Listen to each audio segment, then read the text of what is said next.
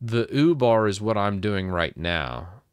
And what I find is when I do like an H top, this is sitting at almost no resources being used. And what I was running into when I was doing BSPWM with Polybar instead of U, I was getting a lot of wasted resources. Polybar, for some odd reason, was just trash.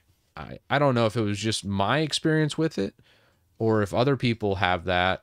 I'd be curious to know as well. Yeah, Waybar, Polybar, both kind of resource intensive. Waybar less so, I think, but it just depends on how much stuff you toss up in there as well. Yeah, Polybar's pretty heavy on your system. Don't even use a bar. How do you do it, Solar? Do you use like Rofi? Yeah, 1% idle with Waybar. Waybar I think is better designed than Polybar because when I'm on my HyperLM system with Waybar, I don't run into any problems. I use Polybar with BSPWM. It used more resources than GNOME. I had the same thing happen. Kit, I totally agree with that. That's why I switched to U. Okay, so you use an xset root script. You don't even need an extra panel. So you don't use any top title bar to see what's open, what's closed, or any of that.